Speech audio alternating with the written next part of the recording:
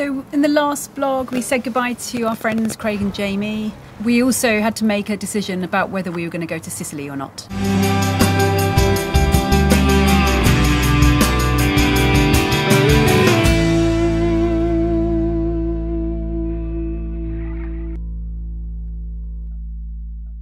It wasn't a good idea to try and get across to Sicily. It would have been a 2-3 day voyage and we weren't sure about our engine, the windlass and various other things. So it was a good decision to stay where we were safe, with the storms passing through, where we could sort out the things on our boat. We were about to leave to go to Lefkas, but this massive tanker came in. Our anchor is probably underneath it somewhere because we laid it out really nice and far to be secure. So we decided we're going to wait, we have to wait, and we're just identifying the flags on top and the day shape, and we're listening out for sounds to see if there's any sound signals as it turns to starboard or if it goes engines in astern or any of those things. So the big ship has got to dock and the little Greek fishing boat has come along to grab his stern line. So they threw the line over to him and he got his boat hook out, grabbed that line, and now I think the Greek fisherman is going to take that line to shore. So they're driving his boat.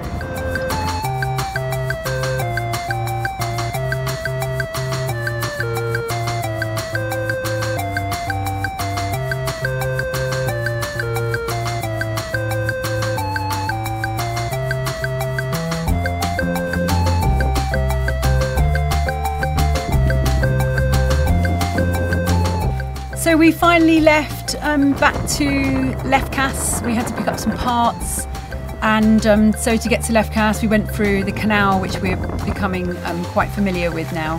When we arrived in Lefkas, as we were mooring up stern to on the town quay, we were dropping our anchor and the whole windlass just kind of fell apart. In Europe, when you moor up, it's mainly bows to or stern to, and so you have to put your anchor out to hold the boat out away from the quay. So once the anchor dropped, we were really concerned about how it would be possible to tighten the anchor up if the windlass, which is the winch that pulls up the chain, if that was completely mangled, how we would do that. We saw some examples of boats that obviously had been crashing against the quay. Their anchor must have dragged and they'd been rubbing against the quay, and we could see like massive gaping holes in the stern of their boat. We didn't want that to happen to our boat.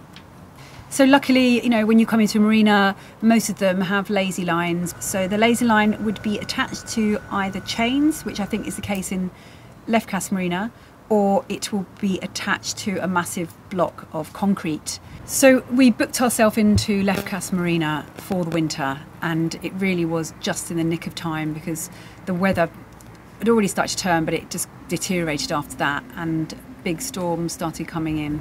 The storm that came straight after we arrived at Marina was the first of many storms, really.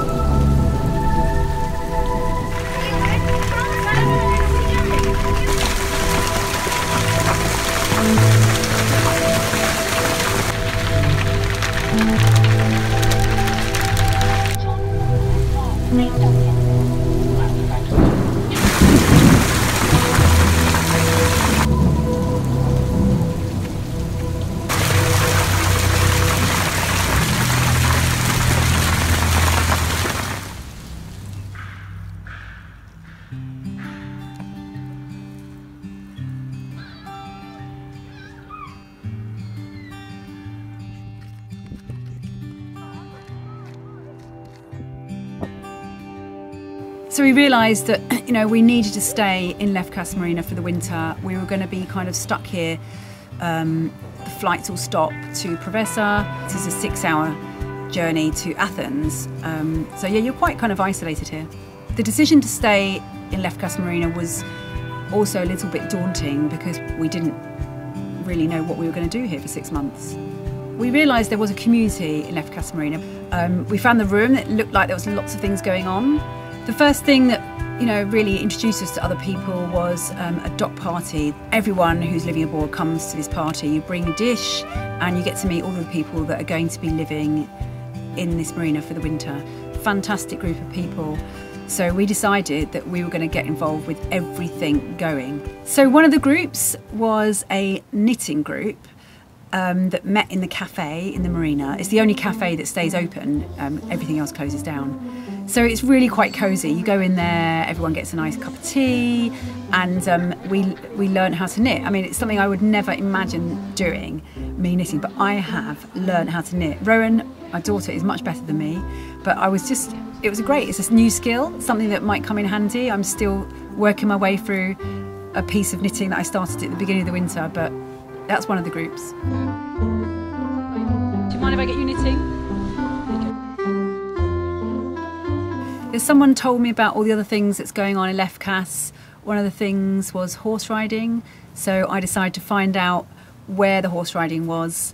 We just cycled miles to go and meet Janet in a house. What is it? Lovely. Lemon. Lemon.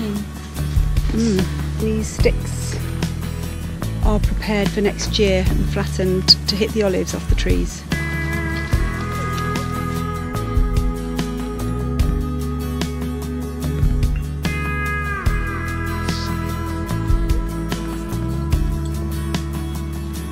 The way that Janet teaches horse riding is a real gentle method. I thought it was something really easy to get on, off you go, but I've realised there's so much more to it. You're right, Chris, you're right. Okay. He's going to eat something. And we make a sail, I think it's good.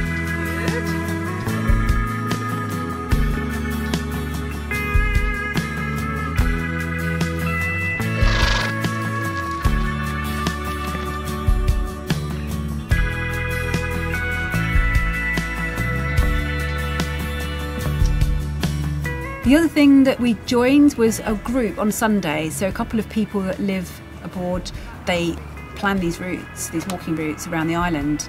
The kids absolutely love it, and we love it because you get to meet everybody else every Sunday. It's active, and you get to see some really beautiful places around Lefkas. So the only thing that we found quite difficult was the fact that we were the only family living this life. So nobody else who was homeschooling with their kids, and that was really difficult. So when we discovered that a boat had arrived, and it was Clive and Nick with their 2 kids, we were so overjoyed when we realised that they had decided they were going to stay for the winter. Christmas Eve and tomorrow is Christmas! So we were wondering how much they celebrated Christmas here. Obviously everything's bustling back in England before Christmas. So this is the Friday before Christmas, and we found this square which is really lovely. It's got a really nice Christmas tree, but it's pretty quiet, not much going on, so I don't know where everyone is. I kind of thought it'd be nice to go and sit in there, but there's no one else around, so it's kind of strange, no one's here.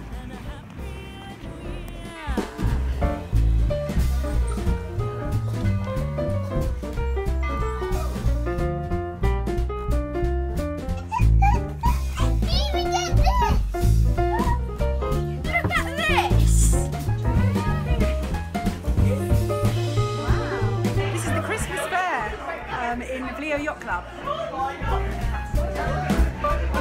Yeah, that company will tell you. We got a monster. Oh, not exactly a monster. Sorry.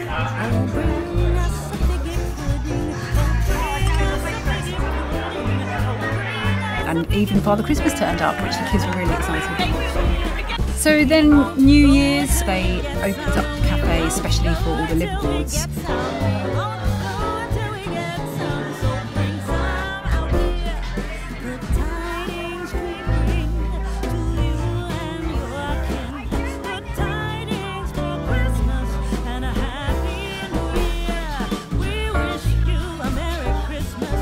That was the end of 2017. It was really an amazing year for us. Like, a lot of our dreams came true.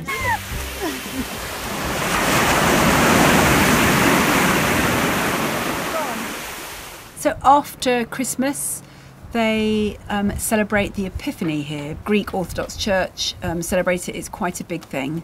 So we went down because we really wanted to see how they celebrated it. So we're here in Lefkas for the Epiphany, and everybody is selling oranges everywhere.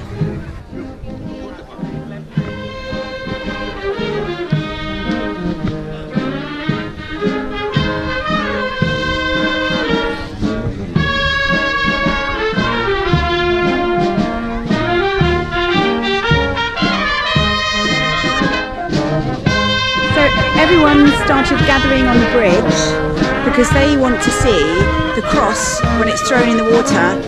Okay, so we've got the Coast Guard and yachts out, and all the little oppies, and several more yachts coming out. They all have these oranges and they dip them in the water. It represents the Holy Trinity. Everyone gathers around the water, they throw a cross into the water, people have to jump in and try and get it, people start chucking oranges in. It was quite entertaining, really. Σωμάτων ημών και εσύ την δόξαν και ευχαριστίαν και προσκύνησιν αναπέμπομεν. Συν τον άρχου σου Πατρί και το Παναγίο και αγαθό και ζωοποιό σου πνεύμα την ειν και αή και εις τους αιώνας των αιώνων. Another group that we joined was the guitar group, and it is brilliant. On Thursdays, there's a man that comes down from the mountains and he teaches guitar. It's free, so we've been going for an hour on Thursdays, learning some new techniques and something to practice in the weekday.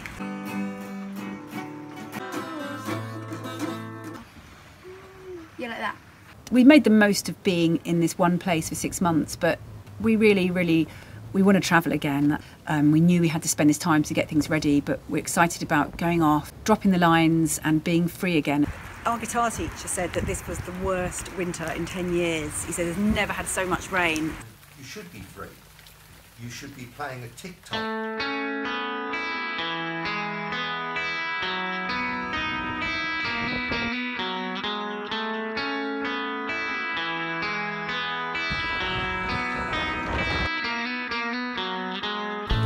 We didn't expect to be in one place in the winter with such terrible weather. You know, we thought we kind of got away from that.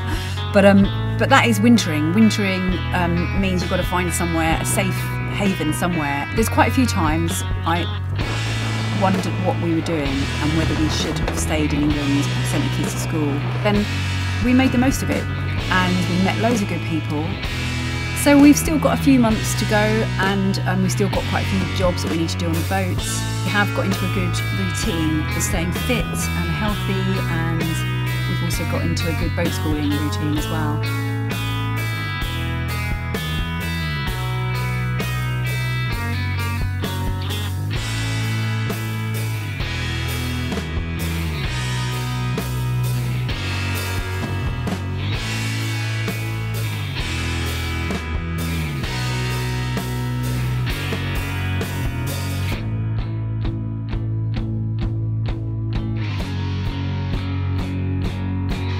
I try and do yoga every morning.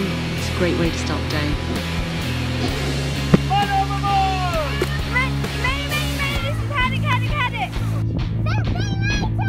The next few vlogs are going to be about some of the other amazing places we've discovered on Lefkas Island. We're at Ronnie's Waterfalls. How we actually managed to get off the island and explore the mainland a bit. So we're right at the top of the mountain now. This seems to be a track.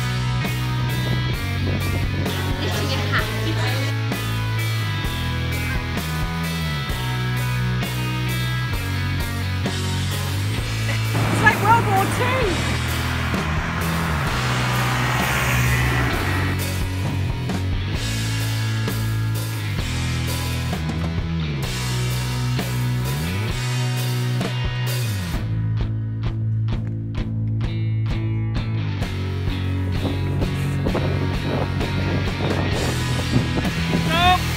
It's okay. I am going sailing around the world. Jingle bell, jingle bell rock.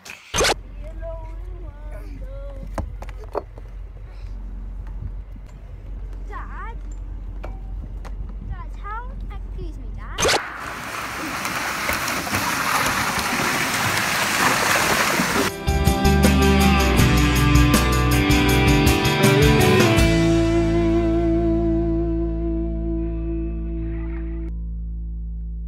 So thank you for watching these videos. If you like them, then please keep subscribing on the YouTube channel, like us on Facebook and share with everybody.